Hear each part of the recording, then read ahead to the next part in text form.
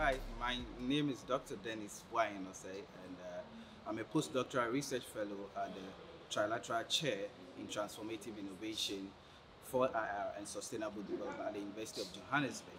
And I'm happy to be part of this conference, academic conference, second African Philanthropy Academic Conference. As an emerging researcher, this conference has actually exposed me or provided me nuanced understanding in terms of how to conceptualize African philanthropy. And this, I believe, is going to help me go a long way to write good papers.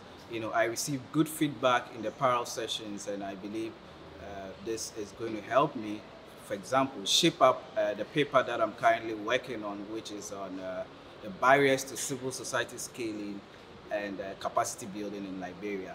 This is a good conference, and I'm happy to be part of the conference.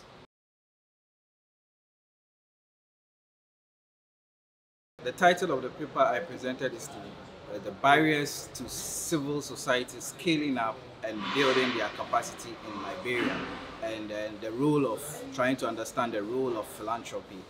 And this conference has actually provided me with methodological advice and in terms of how to also conceptualize volunteering.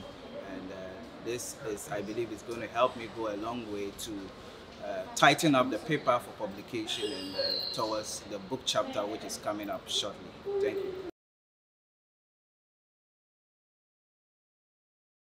So as a student back in the University of Cape Coast in Ghana, when I started a first degree in economics, I was always, motivated, challenged to understand the different pathways to mobilize resources to achieve economic growth or sustainable development.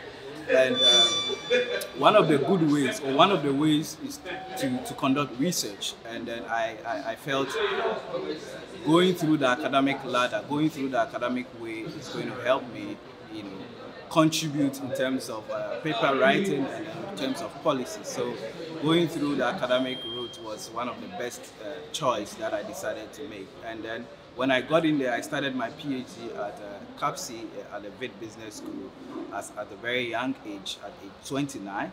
And then when I got in there, I was challenged as a young man, and then I wanted to complete my PhD in a record time. So there were a lot of motivations and lessons that things that I did to push me through to finish at a record time. So one of the things was first of all to work in a disciplinary manner. Okay, so what I did is that I work for long hours and then make sure it is consistent. And anytime I am also assigned to a supervisor, what I also do is that I spend some time to read about the supervisor, go through his papers, and then try to understand the mindset of the supervisor, what kind of methodologies that this supervisor uses. And I believe that was actually what helped me to be able to finish in record time. So one, I worked in a consistent manner, very disciplined. And then secondly, I also try to understand the mindset of my supervisor so that I can work, very well with the supervisor. So this is what actually helped me as a young researcher, trying to navigate this academic journey. And this is how far I've come to. Thank you.